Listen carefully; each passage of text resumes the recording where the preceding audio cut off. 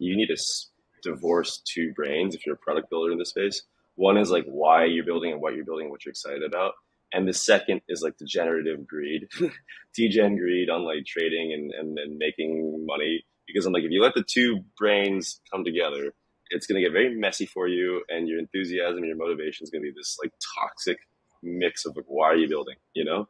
And so I think obviously for anyone that's in it for degen greed, they've lost a ton of enthusiasm as things cool down, and then you got to like, seek shelter. But I think for a lot of people, they're building it for what I would call the right reasons, which are like the primitives are changing, and it's the promise of like a better future.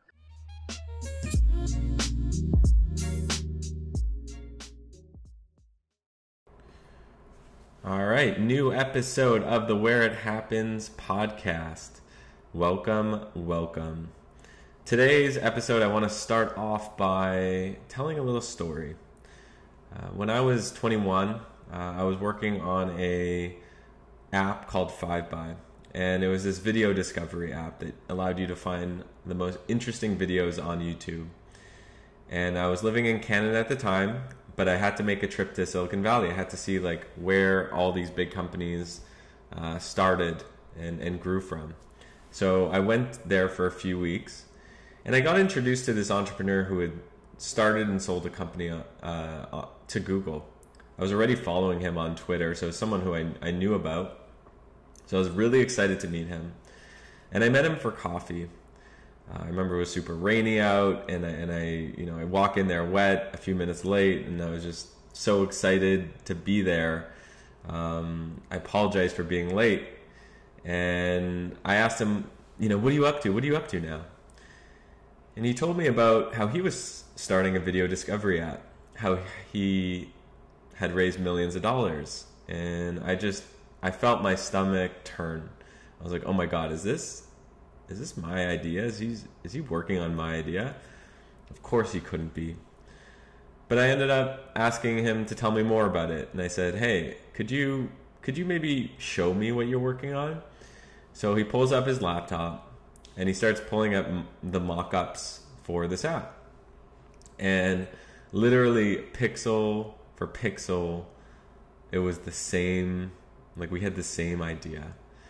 And I cringed, right? I was this early 20s, not as much experience as him, living in Canada. He was this big shot, raised millions of dollars, had hired all these Google engineers, and it was tough.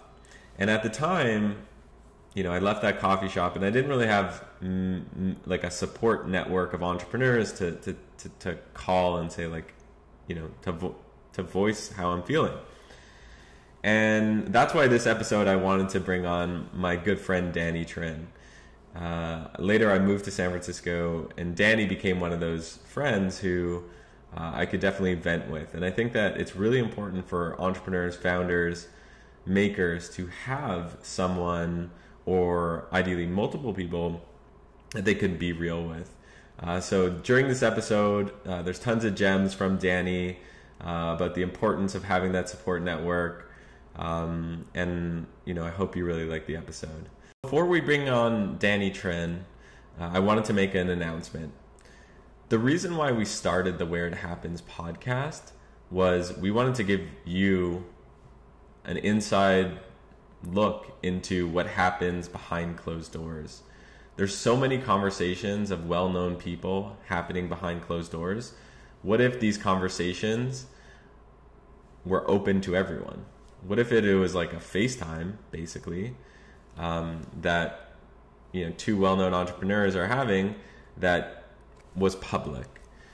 And one of the things I realized, we've done a ton of interviews, is the most interesting conversations happen with makers. They happen with builders. And they happen in these three categories: community people, commerce people, and creators. And why? Well, it's because those people are shaping the world. And we're shifting the format to only interview those types of people. So if you're interested in those categories, you are going to be so excited about the guests we have lined up. The other quick announcement is my co-host, Sahil Bloom, is no longer going to be co-hosting with me. It's just going to be me. He's focusing on his book, and I'm focusing on this podcast, as well as my company, Late Checkout. So I'm excited for him, and I'm really excited about where the podcast is going. And I know you're going to enjoy this conversation with Danny Trinh and what we've got cooking for you, because it is incredible. Thank you. Well. Speaking of that, by the way, I remember the last time I was on. It's crazy to think that it was 6 months ago. So much has changed this year. I feel like at the end, you all were jokingly mentioning Partiful, and I think I joked, I was like, "Are you all behind Partiful?"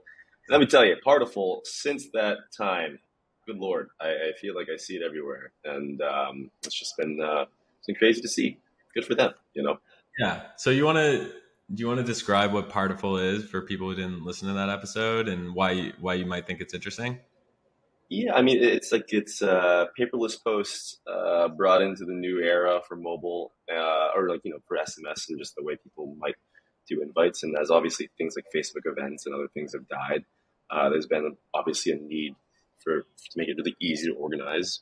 And at least here in New York, I've been seeing Partiful go out, even when there's a birthday party or whatnot, or a dinner. They just send out a Partiful link, and it's really smart. It's on SMS.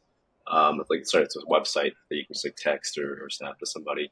Yeah, I'm just genuinely surprised to see that it has consolidated, and it's like the thing for sending out like a really quick impromptu invite. Yeah, I think what's cool about it is when I chatted with the founder, she was like, yeah, it's basically like, I don't know, paperless post, but for Gen Z. And when I go to websites where it's like, hey, it's this product for Gen Z or it's this product for millennials, that never works. You can't say it's for that person. You just kind of have to Yeah. When I just went to the Partiful website, and it's not like it says Gen Z anywhere on this website. Yeah. It's just I mean, I know nothing about the team behind it, but I wish them all a success. It's pretty cool, especially in a space that's so crowded or is full of so many dead folks who've tried it out. Wait, who are the Partiful founders? Today's episode is brought to you by a company and product that has literally changed my life, and one that I use every single day. I started taking AG1 in 2011 because I wanted to feel great. It's been a staple of my morning routine ever since. Yeah, that's 10 years and 99% compliant. I met the CEO when we were training at the same strength training facility way back in the day. He had been creating an early version of the product to battle his own gut health issues when he realized how challenging and expensive it was to create an optimal routine on your own. I started taking it during those college baseball years and was completely hooked. Over the years, it has kept me feeling on point physically and mentally. The best part, it fits into whatever lifestyle or diet I'm currently experimenting with, from keto to paleo to vegan and more.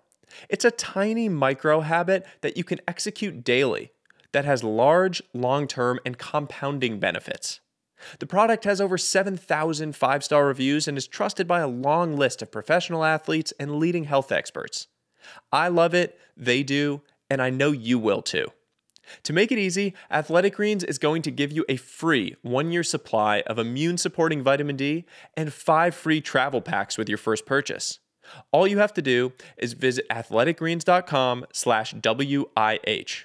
Again, that is athleticgreens.com/WIH to take ownership over your health and pick up the ultimate daily nutritional insurance. You won't regret it. For the last 10 years, I've been building internal tools to help my sales teams or engineering teams work at blazing speeds. But the catch with internal tools is it's really hard to build from scratch, and maintaining them also requires a lot of engineering work, and it's just frankly super tedious. Thankfully, there's now Retool. Retool is a much faster way to build internal tools. It has a complete library of 100 plus fully featured accessible UI components that you can just drag and drop into any interface. Retool's platform lets you build the custom internal tools your team needs 10 times faster. It's a one platform to build your interface. You can connect any data source, any API, and publish employee-facing apps in record time. It's also super flexible. You can write custom code nearly anywhere to customize how your app looks and works. And app environments, SSO, permissions, and other critical app functionality are all available completely out of the box. The result? You can build production-grade internal tools without the wasted effort of Googling component libraries, debugging dependencies, or rewriting boilerplate code.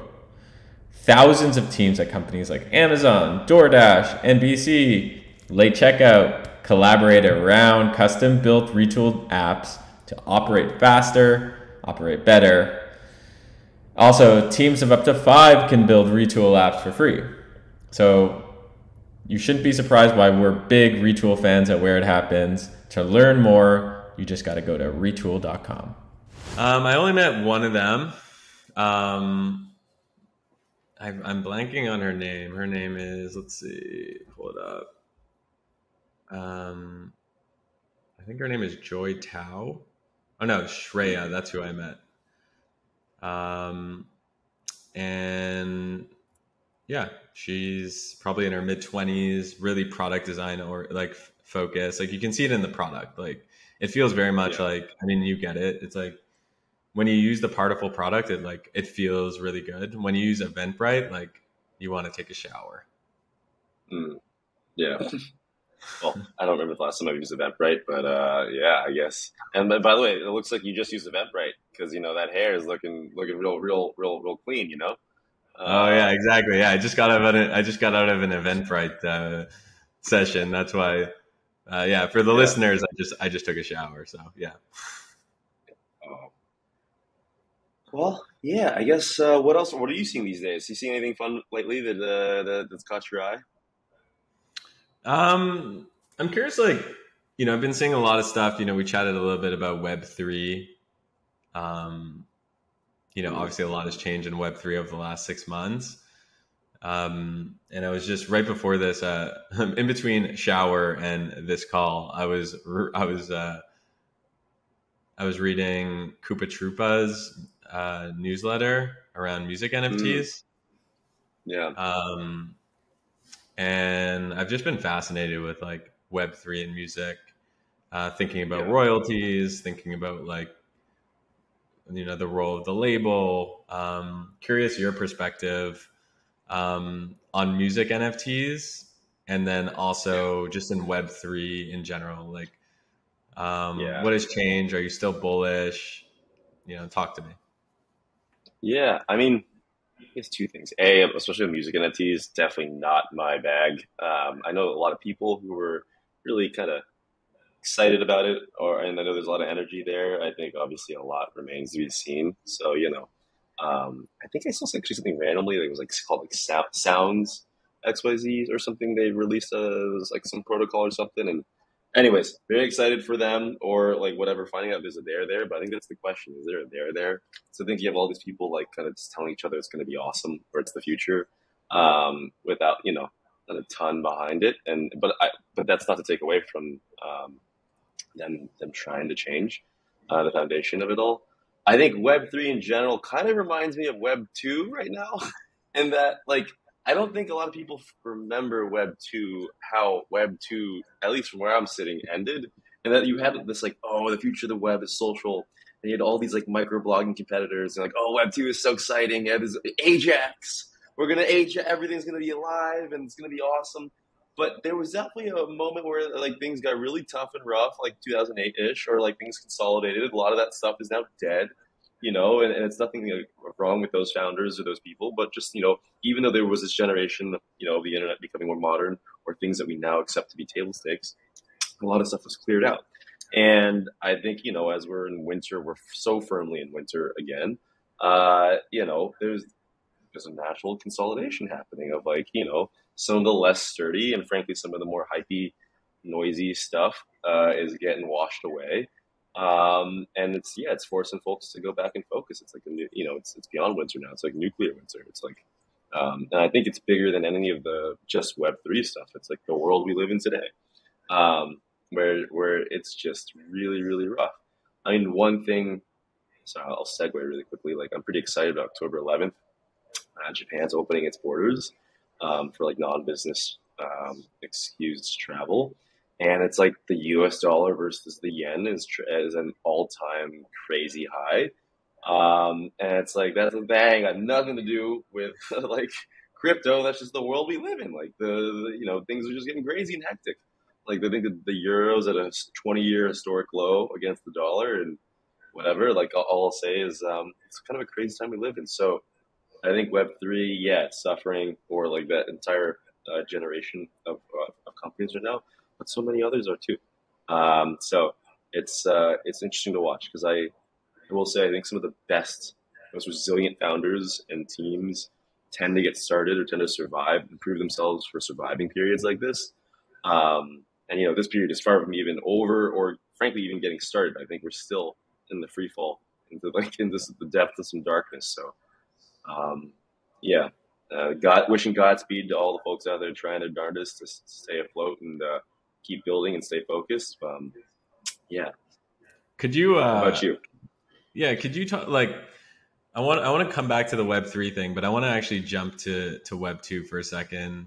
Living in San Francisco during the heyday, our buddy Addison just sent us who was also in that scene, just sent us a text message of like a video of our buddy Jeff and a few other people just like being in San Francisco at that era, and social era, mobile was coming out. It felt like really exciting. Could you talk more about like, and you were in it too, dude. Like you were at Dig, which was like one of the most, hottest startups in social at the time. Path, one of the hottest mobile startups at the time. Talk like, what was it like in your mind being in SF at that time? Yeah. Because like we've got thousands of listeners who just like weren't there. One thing I'd say is that okay, it's definitely 2008. Financial crash in its own right. That's the year I got to SF. Everyone now knows SF to be this place where people are way overpaid. Like the minimum like salary out of college for a good CS degree is like something crazy. Like everyone basically has these expense lifestyles with like free mini kitchens and laundry and buses and stuff. And I think the one thing I'll say is like when you got to SF 2008, like there wasn't a ton of money floating around. Like it wasn't like every company that was alive was overfunded and there was just cash everywhere. It was kind of like this.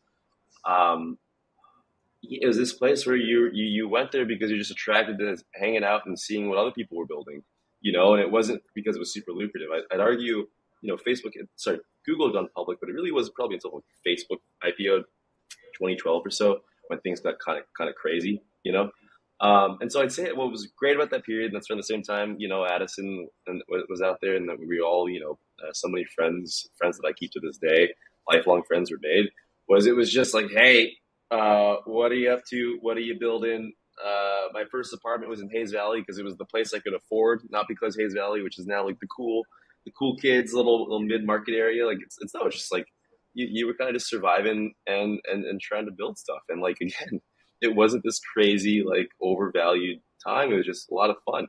I think frankly, there were so many people that had such bad, terrible, apocalyptic experiences with the first bubble, like 2000s, that they would almost like laugh about this idea of Web 2 or people doing startups again, and like trying to make businesses or whatnot and figure it out. And, a lot of that was fair because a lot of those companies didn't make it. But what's funny is some of them are still going strong today. It was a fun time. I think what was cool about SF in that time I don't know if your question is just about SF or Web 2, but I think what was so cool about the time was you'd bump shoulders casually with some of the best builders ever with like no agenda and there was no ego. It was just like, hey, oh shoot, like, oh, you're working on that? Like, oh, tell me more. And you're like, well, do you want to get a burrito? Like, walk around the mission, like get a Farolito or something, or grab beers somewhere. And it was just a really, I don't know, it was just a really so yeah, a couple free things time. A couple things here. So first of all, I completely agree. Like today, like there's tons of startups that are like flush with cash. Back then, like even the startups that were quote unquote flush with cash, like when we didn't, there wasn't that much money there. It was very much like us versus them. Like, didn't Path, I don't know. Yeah, Path was tried, or Google tried to buy Path at one time, and I remember like I think it was like $100 million or more, and I remember like everyone was kind of like, no, we can't do, like Path users were like, no way, they can't do it. Like it it felt very us and them now. I mean, I guess it feels like that a little bit. Or sorry, Yeah. it felt very us versus them back then. It still feels that way a Yeah. little bit now, but it's not. It felt way more of that back then. Do you agree?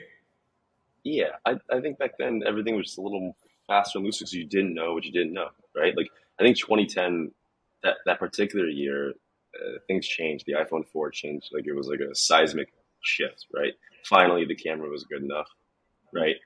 And then in the following years, as connections got better and like your cellular connection got better, there was a seismic shift, and so there was no like right or wrong way to do things, right? Whereas I'd say like if you look at consumer now, like I think it's a pain cave for a founder to go out without some angle or strategy on how they're going to get distribution. Like what advantage they're going to have because say you make something great, it's going to get copied or snatched up by somebody so fast. And so yeah, I think especially around then it was a little bit of the Wild West. Like you didn't know, like we were undergoing the shift to mobile, and I know there's that entire solo mo movement which made me cringe at the time. It still makes me cringe to say it out loud today. But like, yeah, it Explain was, what that is yeah. for people who don't know what that is. They're pillars that now sound really damn obvious, which is like, can you make social location mobile experiences or companies or products? And yeah, at the time it was an entire wave, right? Like it began with like the first bit was I think it's South by 2009, where you had Foursquare and Gowalla, and it's like it now seems so medieval and primitive to be like, oh, my phone knows where GPS. I might be able to check in to a place where I'm at, right? And obviously, so many people have built on that, right? But yeah, it's there was this crazy Cambrian explosion of people, taking different bits and Legos and assembling different ideas, off of these like big new things that were unlocked, right? Like Gowalla was the competitor, and it's cool to see Josh Williams and co. And he's gotten like a lot of that original Gowalla team back, and they're out trying to do it again. But Gowalla was at the exact same time and was building some very different things with like these little collectibles and little like passports, that you could drop or leave for others. And so those were just the first two. Like I think there were so many other companies that got going around that time. Obviously Instagram won it all at that time. But there were so many others, right? Like there, I mean, so I guess yeah, it kind of is a reminder that like at any given moment, especially like when you talk about Web3 or any like next generation of companies, yeah, a ton of the things that sound great and awesome are probably gonna go, be erased or not make it. But yeah, it was a fun time. Um, yeah, sorry, my mind just randomly thought of Vine for a second, and I was like, oh, I miss Vine. I don't know if Vine is firmly under the solo. It was definitely a social and mobile. I don't know if there's a ton of location stuff in there, but yeah, Vine was crazy. Yeah, Yeah, I mean, I think like Vine had a magic moment for so many people when people downloaded it, and it felt just so different. Like it was 6 seconds, I think, right? Those 6 second videos, and it was also so we're talking about Particle, like really well designed. Like Vine was also really well designed, totally. right? And I Yeah, think the other cool thing about it was I mean, it was the precursor to TikTok, of course, but like you could post something on Instagram, get no love, but post something on Vine, and like, yeah, I have a friend, I had random, like my friend Jerome Jar, who got like millions of followers on Vine, was like this random French guy who just would yeah. post funny videos and then changed his life. And I yeah, I think that's the crazy part to me is that probably there's hundreds of millions. There's a generation of TikTok either users or creators who probably may not even remember Vine. But yeah, Vine is definitely in the DNA. Like the looping video, the talent show, like how funny can you be within those constraints? Even the idea of stitching things together, right? Like obviously Vine wasn't the first to do that, but they were the first really to bring that. Um, that mechanic out there. And yeah, I miss it. Now, Yeah. candidly, I don't think they died a slow and painful death. But it's just the nature of our industry, right? It's like everyone's kind of building on the shoulders of other people. Yeah, and it's what a good app, what a good time. I guess that's kind of where I want to shift gears a bit, which is okay. I figured it out. I want to shift gears to we we lived in San Francisco in our 20s during the height of social and mobile, and we partook in that economy, and we had Mm, some really high highs and some really low lows. Right? yeah, I can picture them yeah, now, and yeah. there's a whole like we were the young kids then, like we were the Gen Z back then, right? Like we were the up and comers now, and we're in our 30s. Like we've been there and done that, and we're kind of older. So what do you take away from your time doing social, mobile, SF that you can Mm. impart to the next generation in terms of how do you build products that are gonna that people are gonna love? I one thing I'd say, there's a lot to unpack there, but it's funny when you said been there, done that. I actually, something I try to pride myself in is this notion of the beginner's mind. That just because you maybe learned a particularly painful lesson, or you tried something and didn't work, that you can like continue to like keep that freshness and that enthusiasm to keep exploring things you're interested in. It's funny how I said I would never work in consumer social again, but look at where I am now. Then it's like how do we end up back here? One thing I'd say is, with the benefit of hindsight on that time, was the joy of beginning, the joy of starting, was a superpower, right? Like something I tell all kinds of young people is when they get started, especially designers and creatives in our industry, is like, you may not be money rich, but you're definitely time rich. And when you're time wealthy, which means you have like a ton of time to like work nights and weekends and like work maybe on a schedule that it would be uncomfortable for a lot of other people who have other life, whatever, who have like kids or whatever. There's nothing wrong with having kids, by the way. It's just that you can try more things and you can be a beginner much more frequently. And that's something I think is super important. Like especially as our industry gets fuller and fuller of people, just like you and I, who've had a certain set of experiences and certain years out there. There's all these people who want to tell you like how you should be doing things, or how you should approach things, or let me tell you about that time we were growing LinkedIn, or let me tell you about that time we were making Tinder grow on USC and UCLA's campus. And it's like, okay, sure, maybe it worked that way then, but it may not work that way now. And I think that was one thing in SF that really caught on. Like if some of my most painful memories are like when you're listening to the experts, or listening to like the people who've been there, done that, tell you how you need to be growing, or tell you how you need to be approaching a problem. It was often really bad advice. And so yeah, I don't know. There's one story that actually resonates really specifically with me, which is we were all in on mobile and like building out apps for the iPhone and Android. Um, and literally, there was someone who insisted that because his grandmother didn't have a smartphone, we need to like dedicate two web engineers to sending out an email digest to her, for her to like be able to follow. And in hindsight now, I would tell that person to fuck off.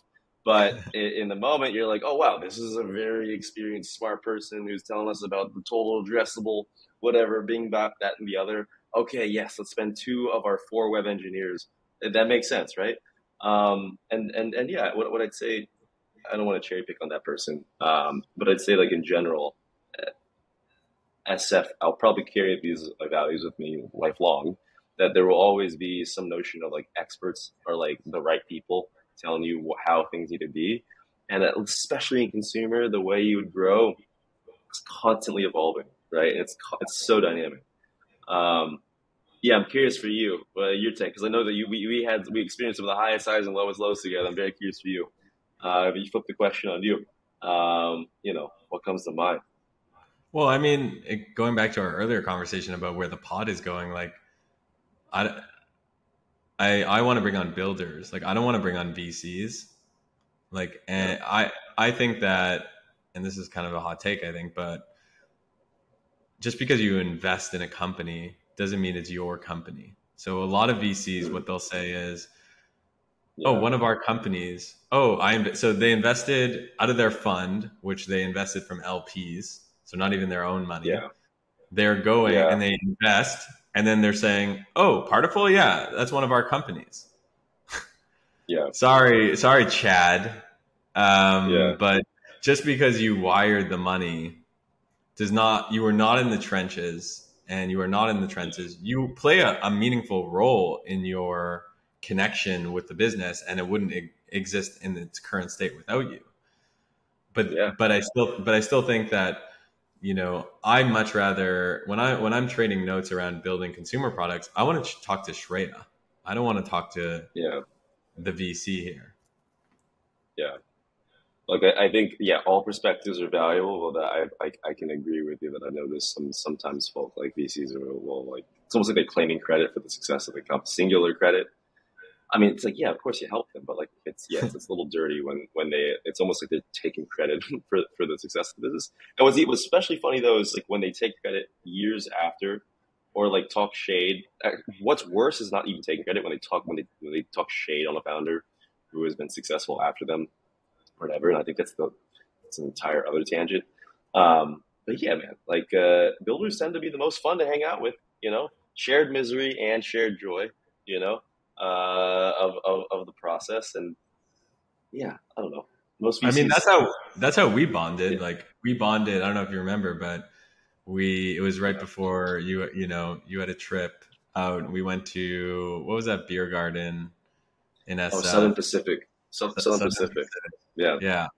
And I remember exactly where we were. We were at the second level, and you Mm, were just telling me about Free, which you should tell people what it was, because it was like ahead of its time, so like crazy ahead of its time, and it was yeah. so right on so many levels, and you were having a hard time, frankly, like in Yeah. and not because you weren't executing well, just because startups are difficult and consumer social is difficult and teams are hard, and we were bonding over that shared misery, I think. But yeah, tell Yeah. folks what Free was, the Yeah. timing, you know, because I think it's relevant. Well, so I'll give some context that basically at Path, one of my last things I worked on was our messenger. And I remember I literally put like the Targaryen symbol, the dragon symbol from Game of Thrones on the room when we shipped that messenger. And mind you, this is before Facebook Messenger got their act together. Like Facebook Messenger, like was like a very basic thing at the time. And we wanted to really build like what would be Path's take, you know, on a messenger, and like kind of went crazy there. And so all I'll say is from building that messenger, saw, holy cow, the numbers around a messenger are just different. Like we also technically have the same loop as stories, what you now would consider stories, where you could post a photo and someone like they'll post a photo once a day and like come back like 5, 10 times a day to see who else has seen it, because that's what we call them, seen it at Path. But the numbers change for Messenger. Like the amount of time someone uses an app if it's a Messenger, just like crazy, right? And so I was like, okay, I really want to go build a Messenger, but I want to build a Messenger with a purpose, and the purpose is like it owns that first message in the conversation. And the classic pitch I would tell everyone is like reminds me of like this Aziz Ansari joke where he says like if you look on my phone on a Sunday, I look like a psycho because I'm texting all my friends, hey, want to grab brunch? Hey, want to grab brunch? Hey, want to grab brunch? You know, I think our friend Nikita has a funny joke where he says like every social founder at one point tries to make an app for like getting people to hang out together IRL. And it's so true. I think free is definitely my version of that lesson. Um, I think free, yeah, the other way I would refer to it was like I grew up on AOL Instant Messenger, and I missed the green dot when you'd go home, sign in, and see your buddy, let's see who's green, and like for the green people, you could chat with them, and they were your friends. And I wanted that for the real world, and so I just wanted to see who was free at any given moment, kind of like the Horn of Gondor or like the Bat Signal, or whatever. We built it. I won't bore you with all the details, or bore the people here with all the details, but solved so many problems. I think there are pieces of its new user experience onboarding that still echo in a lot of apps today. Um, you know, we had a ton of fun building it, but also a ton of joy, a ton of misery. And yeah, I think when at the time that I also remember distinctly that day we were at Southern Pacific. I think it was one of those moments where as a founder, you kind of like, you start to get a muscle for sketching out 9, 12, 18 months in advance even, which at the time as a 22, 23-year-old, I was not very good at, and I was like, damn, I think this is, I don't know what's happening here.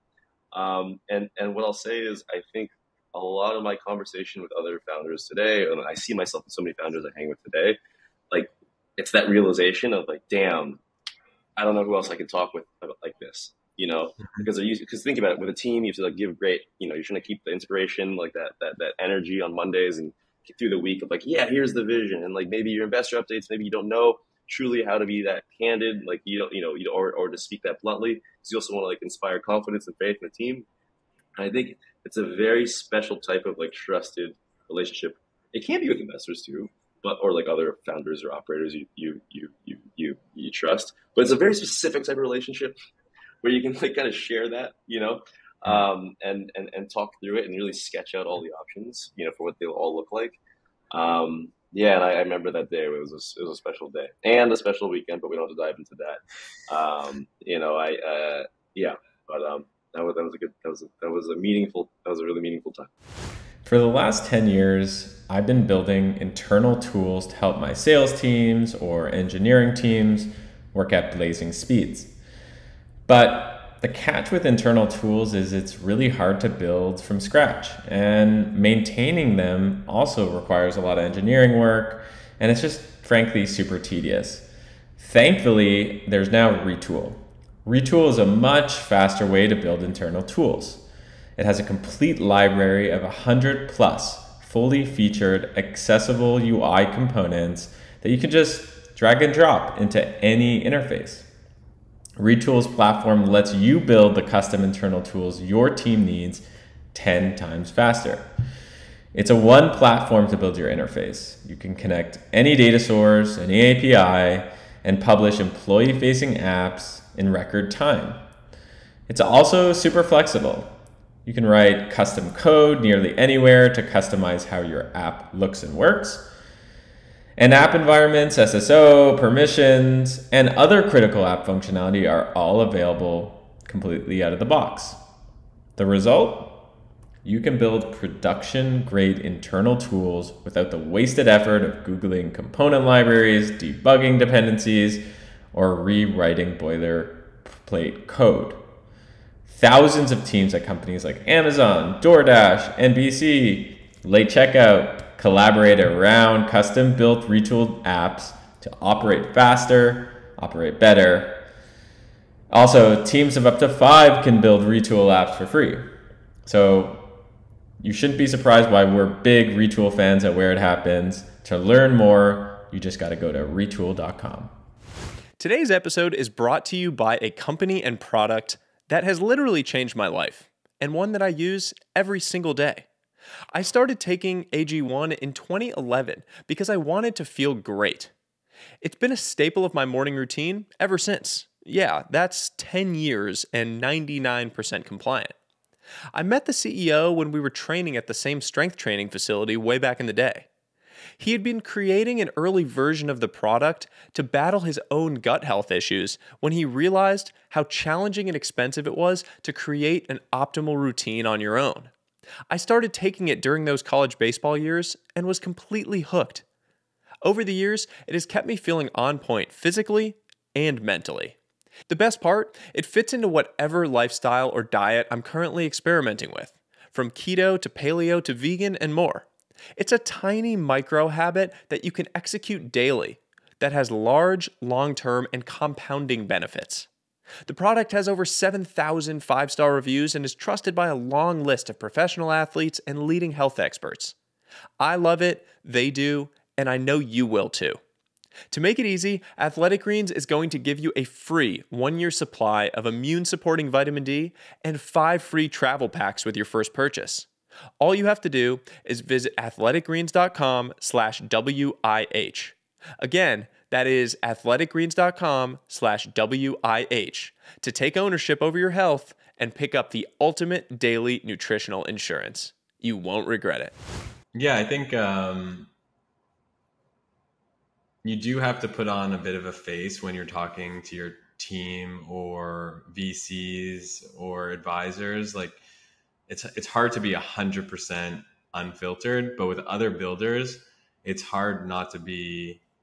It's hard to be anything but 100% unfiltered, right? So it's your time to be like, okay, here's what's really going down. I'd really love your opinion on X, Y, Z.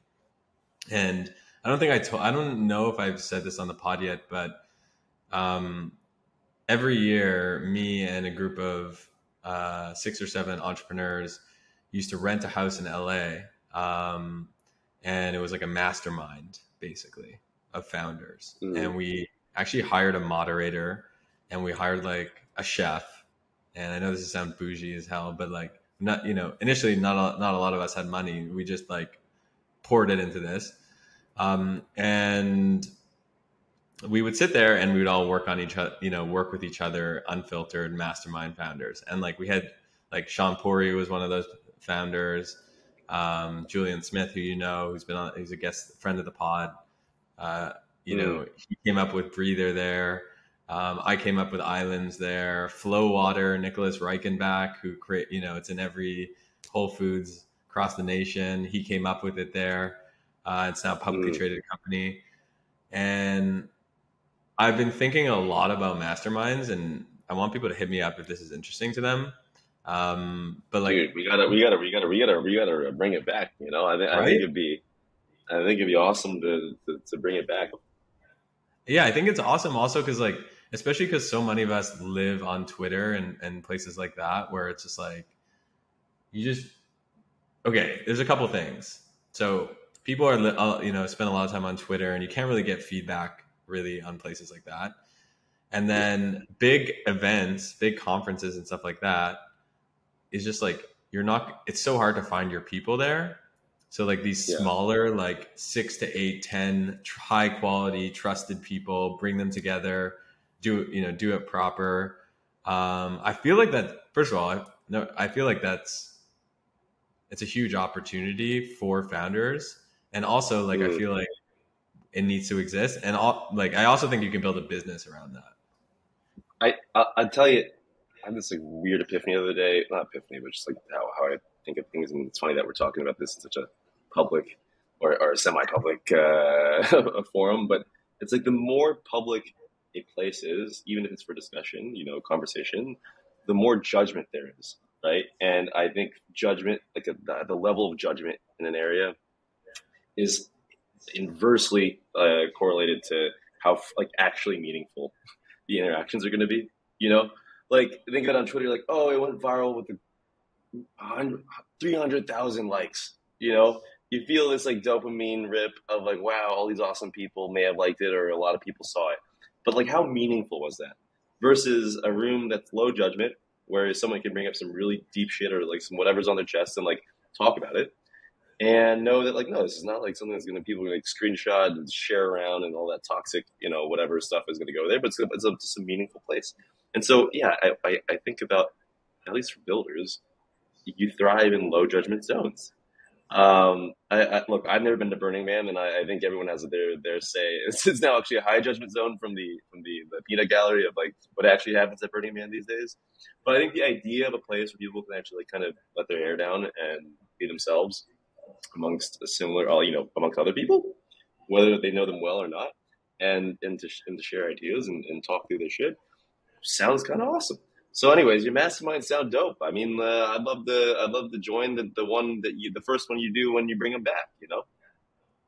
Yeah, I mean, maybe we can even share this. Like, I think it needs to be sort of like, it also needs to be fun, right? Like, so we would do, 50% like structured. Okay, everyone has a certain amount of time. These are the questions you can ask. Like, I think the structure is really important. That's why the moderator is key to the whole thing. And then we would have fun at like night times, like dinners, going out. I don't know if we can show this image. I saw like on a, like, one time, the only time I've shot a gun was in LA at one of these events. Yeah, maybe we can like post like in the show notes. I'll find the picture. It's like 12 years ago. By the way, non-sponsored plug. If you ever want a cool place to shoot guns in a place that isn't about shooting guns, drivetanks.com. I don't even know if it's still around, but it's in the mid. It's like 2 hours outside of Austin. You can literally drive tanks, and then it's like it's very safe. They take care of it for you. And Right. should you desire to, they'll like a used car, like they'll let you aim the cannon and shoot it. Also, you let you shoot a howitzer. I actually now remember you can also shoot actual guns like Bear 50 cals and like mini guns. It's very safe, very supervised, very like team offsite energy. But it's a great place to like go blow off some steam. It's pretty cool. Yeah, I mean, listen, I think if you're gonna do an offsite mastermind type thing like that, like put it around something like that, so you also have these like new experience. Like, how many times have you driven a tank? Like for me, like never, right? So then, like, not that I really want to drive a tank at all or shoot a gun, but like the fact that I'm going to do this with this group is like a bonding experience. Yeah. I'm sorry, I just opened drivetanks.com and looked at their sizzle reel on their front page, and it's it's pretty awesome. I kind of Oh man, this is literally amazing. First of all, wow. So what I'm looking at is I can't believe this exists. It looks like yeah, there's a it's like, flamethrower. dude, it's a tank literally going over a fully like tank that could be in Iraq or whatever, like going over a car Yep. and like shooting missiles from it. I've done this. I've done the like crush a car underneath it. I've definitely done the shot, and I actually like this website. It's a pretty good, like when they talk about like those conversion, like front page conversions. I'm like, it's so simple. It's called drivetanks.com. The three offerings are drive a tank, shoot big guns. They got to the point really quickly. It's pretty good. Okay, I'm pulling up the price list. I'm curious how much this cost. Wow. Okay. So there's a bunch of tanks. They've got like 12 different types of tanks. I got to be real with you all. I have no idea what the different tanks are, but the cheapest tank to drive is going to cost you $600. Yeah. Yeah, which is totally doable. The most expensive, like baller, you came up with $1 billion idea today at the end of the mastermind, is the Stug 3. It's $2,200. You know, some good, yeah, it's I'm literally not here to plug them. I think they have some packages too. But hey, for what people spend on like bottle service in a club versus a once in a lifetime memory driving a tank, I think they're yeah. Cool. No, I'm happy you made. I'm happy you talked about that. So no, I think it's really important to drive tanks at your mastermind, and I think like um, yeah, just do things that are going to open you up, both on the structured piece of it of coming up with ideas, but also on the bonding piece of it too. Yeah. Um, Yeah. cool. Going back, we talked a little bit about sort of Web 2 SF, but before that we talked about Web 3, and I want to understand what Danny Trin's current state, lay of the land of how you're feeling about Web 3 and right now. Oh gosh, I think my short answer would be, it is definitely absurdly winter. I think there's a lot of really cool people that I'm seeing charging forward and continuing to build. And I think it's kind of poetic that one of them is Kevin. I think he recently just moved down to LA, and like there's really building out the proof team from my understanding there, and like really going for it. And it's really Kevin Rowe, excited. right? Yeah, Yeah. it's crazy. Last week, yeah, I just realized that a bunch of other great people in the same crew and family are all there and kind of pushing, and so I'll say like it's kind of awesome to see, yeah, that is that same kind of what's the right word for it? Yeah, the perseverance and also the conviction to keep going. Like that's awesome to see.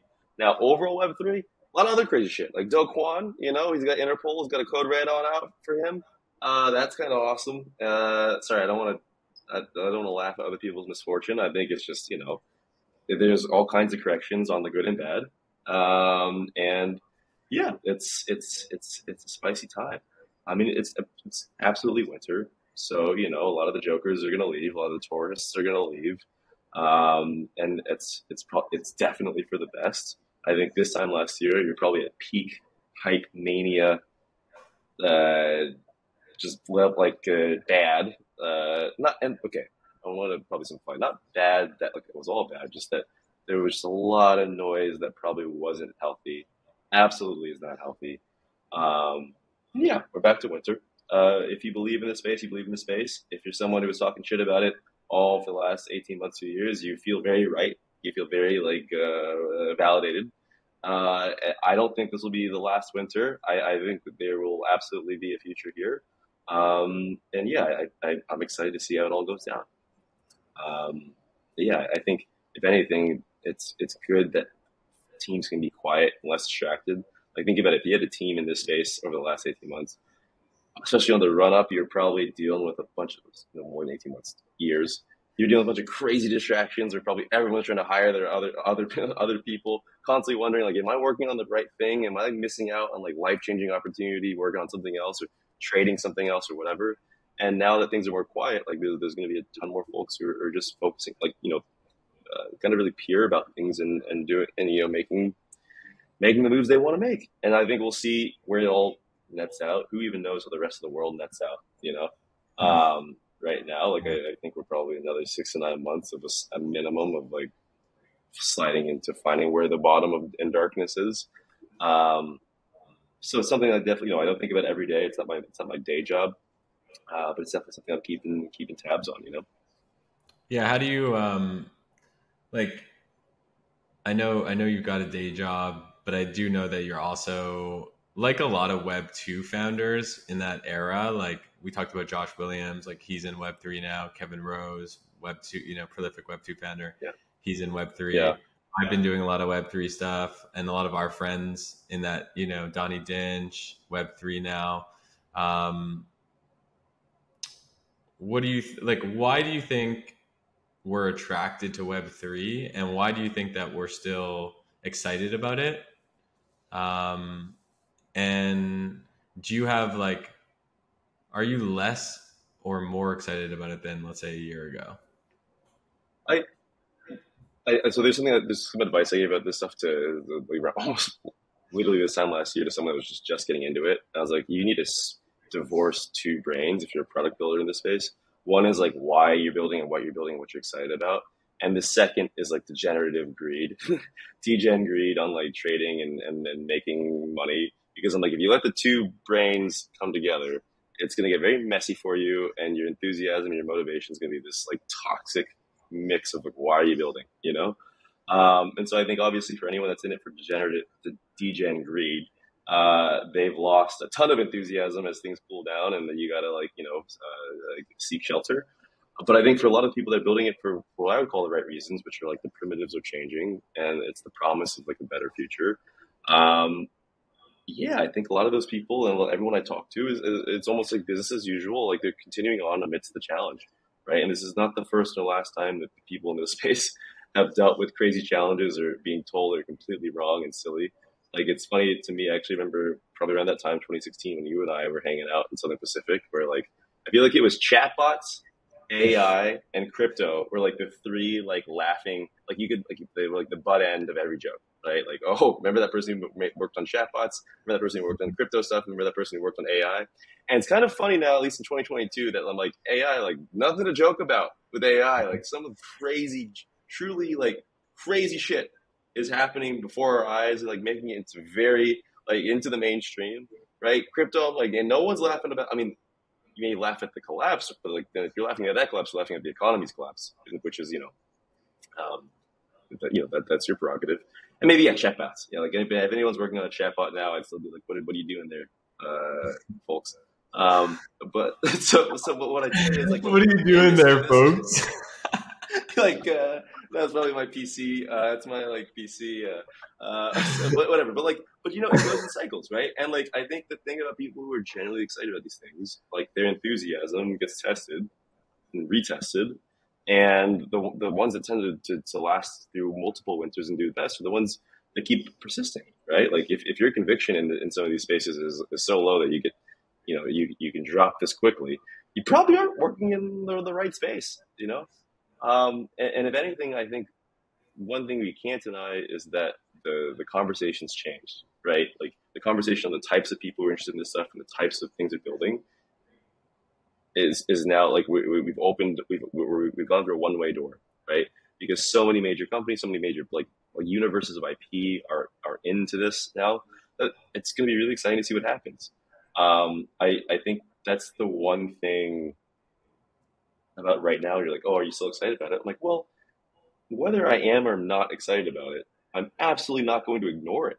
You know, like the thing about it right now is like it's typically the people that ignore shifts like these are the ones who are the cautionary tales. It's like the Nokia guy talking shit about the iPhone, you know, or like or like all the like the big consumer web apps that were like kind of shitting on like the move to mobile in general, you know. And yeah, I think typically the folks who are default dismissive of interesting new things that typically take years to bore out. Those are the ones that like you know history always remembers as the fools. And so I think right now, look, tough times. But guess what? Been here before, multiple times, Right. you know. And so I think it's interesting to see, you know. So who knows? What are Who your knows where thoughts? this all goes? What are your thoughts on Web3 loyalty? I saw a few weeks ago Starbucks obviously launched a really big push into loyalty. I'm curious what you think around that. That's in the. I hope that a recording of this podcast doesn't become like a cautionary tale of me sounding like an idiot a few years from now. I think my immediate reaction is like it's cool to see them build. It's cool to see them experiment. Back to what you're talking about, like SF 2008. It's like when I was a teenager, still I'm a youngster and a beginner's mind at heart. I'm like, it's awesome to see people experimenting. Even if it doesn't work out, I'm like, net, something they did when in that experiment will probably be a building block that someone else grabs and uses and takes off. I think Starbucks is probably going nowhere. Maybe this is like the funny quote where like 3 years from now, Starbucks implodes. But like, I don't think Starbucks is going anywhere. So cool on them to experiment with some stuff. Maybe they'll change their approach. Maybe they won't. You know, it's kind of like Motor before the iPhone. Motorola made the rocker with Apple, which had a 99 song limit on it, and everyone thought like this. If this is the iPhone, this is not the future. I'm like, okay. I think people will experiment with loyalty stuff just as like music entities are trying to figure out what the pardon, like yeah, what the fuck that actually all means, you know. But yeah, I think that's essential to getting there. There's a book I really love about like you know like a good model for innovation is like you have artists and soldiers, right? And like they're defined by their relationship with risk, right? And so like soldiers are fundamentally about low risk because you don't want to kill everybody, and artists are fundamentally about high risk. You're rewarded to take lots of risks and to fail a lot. And typically, soldiers and artists hate each other's guts because they misunderstand each other. Like soldiers look at artists and like you don't do any work, you don't have any discipline, you're just trying a bunch of stuff that goes nowhere. And artists look at soldiers and like you're so like unafraid of trying anything new and like you're like you're gonna be like left behind. And I would say that's the moment where we are right now, like in one of these like you know winters, where the artists and the soldiers look at each other and think the other one is the fool, right? Like Hmm. there are many artists like you're talking about Don, like you're talking about like, some great friends. We're going to continue to push on and try things, Starbucks, whatnot. Like I think there's a ton of other companies trying stuff, and the soldiers who are like trying to survive, you know, in economic recession or worse, are looking at them like you idiots. I can't believe you're continuing to move on, you know. And that's my take of right now is that it's artists and soldiers. I use this same model actually, like for people who are working teams where you have an office still.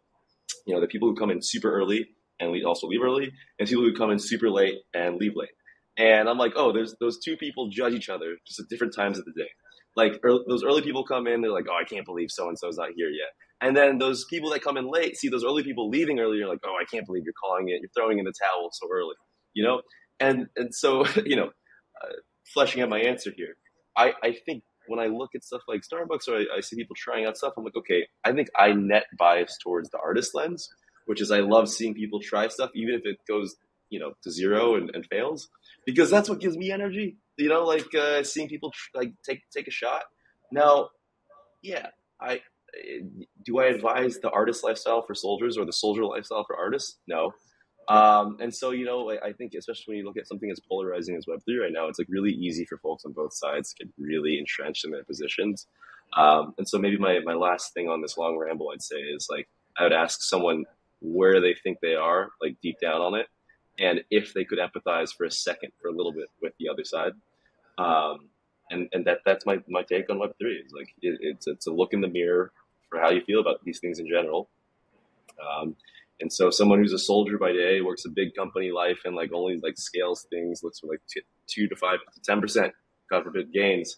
Uh, Looks at some of these moves as like really risky or like career ending, and I'm like, okay, that's just from where you're It's sitting. cool that people are experimenting. Like like, and I think, you know, I'm happy that on the start, you know, from a startup of one to a startup of Starbucks or a company of Starbucks, like that, we're kind of, we're not taking the status quo as like, okay, this is the world we live in, and like these are the products that exist. No, we're gonna like push the envelope over here, push the envelope over here, try different things, and we'll find out what is going to resonate with folks. Yeah, But I think it's cool that, first of all, I love the soldier artist, like kind of way of thinking about it, and I also think it's cool that I happen to be on your camp. Like I like when I see people on Twitter, for example, like seeing the launch of a startup and being like, but actually, you know, like the but actually guy. yeah, Um, mm, but actually, this is a bad idea because XYZ. And it's like, no, like we need to celebrate builders. yeah. I mean, if anything, think about like I look at it like this: like if you're a meme account that loves to like trade on being like making hilarious jokes about other people, and God knows I love a good meme, and there's so many accounts I find very hilarious. But net, I think a lot of those meme accounts pander to like the soldier type who likes to be, likes to be like, yeah, duh, look at that failure, or like, oh, so clearly bad, or like, oh, got him, got him, Yeah, got him. and like, ooh, and I'm like, okay, go back to your like whatever life, like they chuckle at the meme, they heart it, and they move on with their like whatever the fuck they're doing for the rest of the day, and it's like, okay, it's what makes this account successful, and like it's what gets their engagement up, and I can't knock that hustle either because they're slowly trying to like like blow up and make a business, I'm sure, whatever they're doing, like, and be hilarious. It's just not, I'd like to think in my pure heart that I'm not there, even though I know I'm probably very guilty of that same type of dunking sometimes. But yeah, like I think that it's on the spectrum of like soldier to artists, like the audience of the people like giving all that like feedback of like got them, are just like tend not to be artists, like that. And that's fine. It's totally fine. Um, yeah. Cool. Anyways, That's a mic drop. I think that's a lot for people to digest and think about where they sit on the spectrum, and yeah, artist versus soldier. And Trinh, you're family. You know, you're not just a friend of the pod. You're in the family. So thanks for coming back on. And where can people yeah. find you on the internet? Yeah, just D Trin is my Twitter, and what I'd say is I hope you stay safe with Hurricane Ian. I hope that maybe when this comes out there, hopefully Hurricane Ian is well past, or else your hair's gonna get a lot more wet. You know what I mean? You're gonna you're gonna be recording a podcast like in the middle of a hurricane. But yeah, it's always a A good lot time of to get with Eventbrite it. RSVPs. You know, Hurricane Ian. It's just hitting that Eventbrite RSVP a few times. Yeah. What it is. But yeah, wishing you all the best, man. And candidly, I think if anything, this is just like a semi-public FaceTime with you. So I'm like I'm glad to catch up and then see Yeah. and hear your voice. It's great to see you. It's great to hear you. And that's like, that's the new vision of the Where It Happens pod, is just like catching up with friends, basically publicly, who are interesting in creators, commerce, and community. And then people Mm. listen to this, and you're going to be smarter because you're going to listen. You know, you might not agree with Cra- everything we say. Oh shit! Yeah. What? Go for it, Danny. No, I have a crazy idea for your format. I mean, if you call it like FaceTime with friends, it could be literally like your screen recording, and like you're actually keep it authentic. It's like you kind Right. of tell, maybe you tell, it's almost like, remember like Who Wants to Be a Millionaire? You would tell the phone a friend people roughly to be available in case their friend was on the show and they were being called. But like you could show literally you FaceTiming some people and they're not there, they hang up or like they say like they don't answer the call, and then finally someone picks up and you're like Yahtzee, you know? That's it. And that's who we got this week, you know? But like just keeping it real, they're like, hey, have we tried a few people? Like you know, and then bam, like right now we're just gonna FaceTime with friends and keep it super chill. I like Yeah. it. I mean, dude, there's enough interview podcasts like where it's like, okay, hey, like, so tell me your story. And it's like, okay, I went to here and went to there. It's like, no, I think Yeah. that's, you know, going back to like the trenches and stories in the trenches. I think that's what people want to hear. Yeah. I So, yeah. yeah. So, so yeah, so Yeah. thank you for coming on and being episode number 1 of the V2 of Where It Happens. And you know, folks, stick with us because it's gonna be a good time, and you're not gonna want to miss it. So thank you so much. Subscribe Oh yeah, YouTube. make sure you smash that like, comment, subscribe button. And, You know it. you You know, know, YouTube, Spotify, Apple Podcasts. Tell your friends. Where It Happens is what's happening. Thank you.